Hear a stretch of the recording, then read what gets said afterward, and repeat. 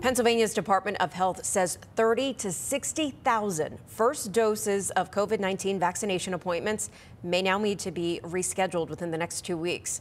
And as more problems hit the rollout, a potential solution is coming tomorrow. Fox 43's Jamie Bittner has more on why vaccine providers across the state are reporting issues getting doses into their doors. Talk to me a little bit about how it's going. Unfortunately, not going.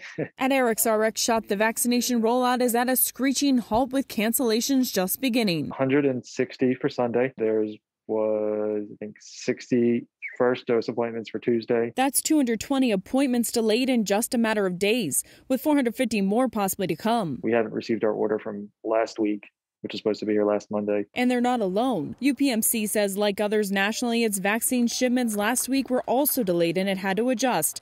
WellSpan also reviewing its supply of Moderna shots, telling Fox 43, we have started to reschedule some patients from our clinics that have Moderna to our clinics that have Pfizer. We're probably just going to be canceling appointments until we either receive the vaccine or we know what we're getting. Have you gotten an explanation on why you haven't received these doses? Yeah, I mean, the one positive thing that's happened in all this is the state has had more provider calls and more communication. Unfortunately, that doesn't solve the problem of lack of vaccine. The supply is only one issue, as the weather is also delaying deliveries.